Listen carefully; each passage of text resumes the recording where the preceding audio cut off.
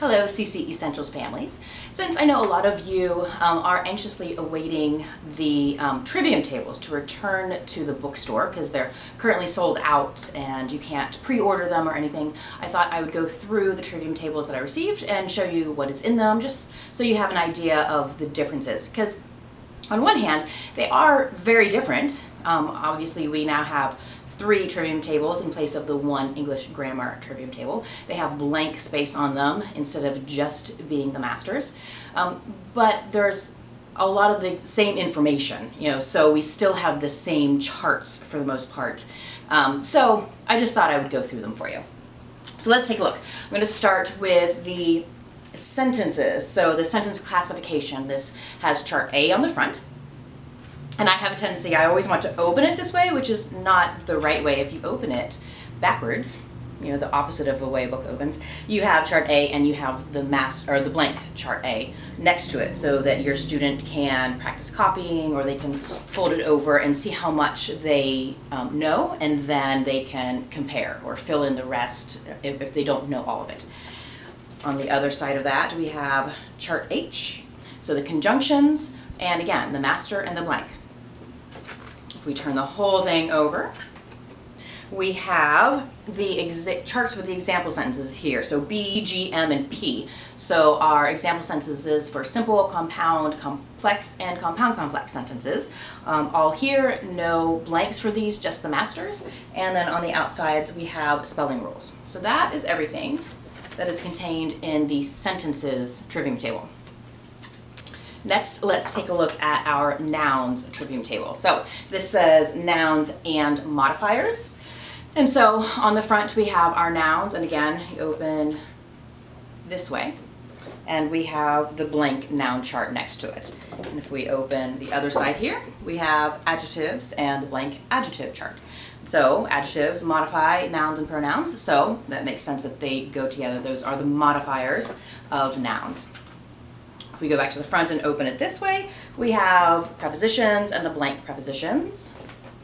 And on this side, we have pronouns and the blank pronouns. So this is these are 4 masters and 4 blanks on this noun one. So we have nouns, pronouns, adjectives, and prepositions on here. Oh, and always on the bottom of the preposition list are interjections. In our verb Trivium table, this is also verbs and modifiers. So we have verbs, and we open up this way and we have the blank verbs. And then on the other side we have adverbs and the blank adverbs chart. And so again, adverbs modify verbs, adjectives, or adverbs. So it makes sense that adverbs are in the verb Trivium table. If we go back to the front and open it up, we have a blank verb anatomy chart. So we don't have a filled in to be, to have, or to play in any of the Trivium tables, but this gives you a blank space to do any of those that you wanted to. And opposite of that, it has the verb anatomy explained. So this is chart AA, this is the advanced chart, and it just explains what is going into that chart and why we are filling it out in that way. And so you could do this, fill this chart out with any verb. Pick any verb and you could have your student fill it out. That would definitely be a advanced second or a third year student challenge. And then when we open up the other side, we have chart D, and chart Q is squeezed in here. So it makes the spacing on this pretty small, and I think this will be difficult for students to write in well, but it gives us pretty much all of the charts. I believe we have in the old Trivium table, we had 9 masters, and that was all that was in it. In the 3 new Trivium tables, we have 14 out of the 17 masters. So like I said, we don't have, to be, and to play in there, so that makes up the 17. And we have 11 blank charts in there, so space for your student to copy 11 different charts. So there's a lot of information there, there's a lot of space there. Do I recommend them? Would probably be the next question, and that really depends on your preference. I like using the Trivium tables, just copying them, putting them in page protectors, and so they're all just alphabetical order, and that's what my student uses. So that's easy, it's simple, it's portable. These work in the same way, so it really is your preference. Actually, what my top preferences, and I'm waiting for the PDFs to come out this year, is last year I made for my student a 2-page spread. So I took the blank charts and I enlarged them as big as I could so that they would fit across 2 pages. And that really gave my student lots of space to fill out as much as they could about whatever the chart was. And I like the spacing on that. It worked really well. And so I plan on doing that again for my student, and then I will put those on CC Connected. So that is really my preference. I bought them so that I could, you know, take a look at them as a tutor. I wanted to be able to share with everybody, let them see what they look like, and that type of thing. I don't know that we will use them a whole lot personally, but we'll see. Everybody's different. Some people love these, love the simplicity of them and the portability of them. So everybody's different, and there's not really a right or wrong answer there. With respect to class, I will not use them in class. I won't recommend my families bring them to class, and the reason for that is with 3 of them, if I say to my students, hey, we're going to look at the pronoun chart today, the first thing that's going to happen is everybody's going to get all these charts out, and which one is that in? What are we looking for? And there will be a lot of questions, and I foresee it being difficult to get everybody on the same page because there are 3 of them. That will just cause difficulty.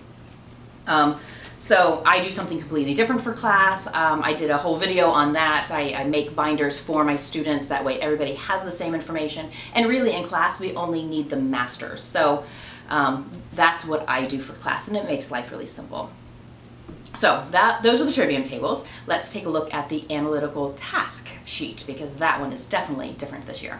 If we look at the front, we have kind of a condensed diagramming details.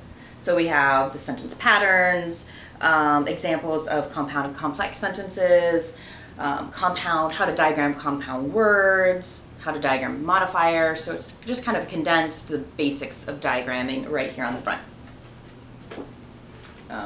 To find the right, so you could flip to the back for start here. And so this is where you would write a sentence when you're analyzing a sentence. Task 1, dictate it, write it down.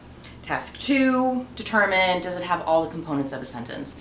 Does it start with a capital letter? Does it have an end mark? Is there a subject and a predicate? Does it make sense? Is everything punctuated correctly? All that kind of stuff. So question confirmation is step 3. So now we have a flow chart here to help us walk through the question confirmation. So it's a little different than what we've done before, and some of it has changed a little bit. All of this is in the guide, so nothing in any of the Trivium tables is not already accessible to you when you purchase the guide. So keep that in mind. Nothing is new here. It might be oriented or changed just a little bit to fit into the flow of a Trivium table, but otherwise you already have all of this information. So task 2, task 3, the question confirmation, lots of space here to diagram, and then we turn the whole thing over. And we have task 5 here. So we modify the sentences, playing with the purposes, changing the structures, making it passive or active, and adding modifiers. So all of those things here on task 5. This is actually a page that I tend to just talk through and ask my student, well, how would we make it exclamatory? How would we make it interrogative? And going through those types of steps verbally more so than writing it all out. And then we come to the quid pro quo. So this is task 6, and this definitely looks different than it used to. It doesn't line up the way that it used to, and I think that's confused a lot of people. I think I'm going to do a video on that, sort of walking through what that looks like. It's more simple than I think we realize. It just doesn't look the same, so a lot of us old-timers, old schoolers who have been doing the quid pro quo for a while are confused by it. So I'll do a video on that and help you guys figure that out. But this is everything that is in the analytical tasks. So all of the tasks 1 through 6, some diagramming information, and space for you to do the diagram. So this I really do find to be a handy place for your student to do their work on analyzing sentences. So I do like this. It is, again, something that I put in a page protector because we have all of these pages in the guide, and so that's another option. You can put it in page protectors for your student. It's really up to you. But I wanted you all to see what the Trivium tables look like what the differences are, to help you decide, do you feel like you need them? What route are you going to go with respect to purchasing or not purchasing? Because it is a big deal. Now that there are 4 instead of 2, it's a higher cost than it was before. I hope you found that helpful. Have a great day.